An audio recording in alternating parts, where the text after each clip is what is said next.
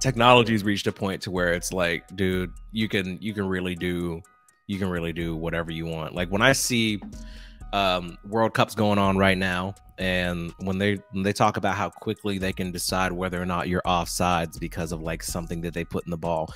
If you put anything in a ball but air, I'm suspicious. I'm sorry, I just don't trust it. Like, as somebody that is very trusting and very like generally sweet and gullible, even arguably, when you start putting anything in a ball but air, I'm like, I don't know, man. I don't know. Yeah, when I saw that picture of them niggas charging the soccer balls up, I was like, oh, that's it for me, bro. Like, hell no, these niggas tripping. This is bold. What? The NFL don't even do shit like this, bro. Had this extension cord out, bro. I was like, hell, surge protector out there.